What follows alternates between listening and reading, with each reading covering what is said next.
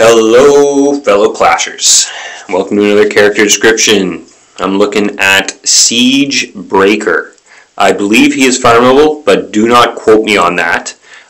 He hails from the Organ tribes, and he is a rare attack hero. I don't see too many people using this guy. He definitely looks cool, that's for sure. He might need some better footwear, though, for the battlefield. Let's take a look at his skills. Pelting Blow. Attacks one enemy 2 times. Electrocute. Attacks one enemy. Has an 80% chance of placing a block cooldown skills debuff for 1 turn if this attack is critical. Heavenly Roar. Places a 30% increased critical rate buff on this champion for 2 turns, then attacks all enemies, has a 50% chance of decreasing the turn meter by 30% if this attack is critical. So there's a lot of chances with this guy.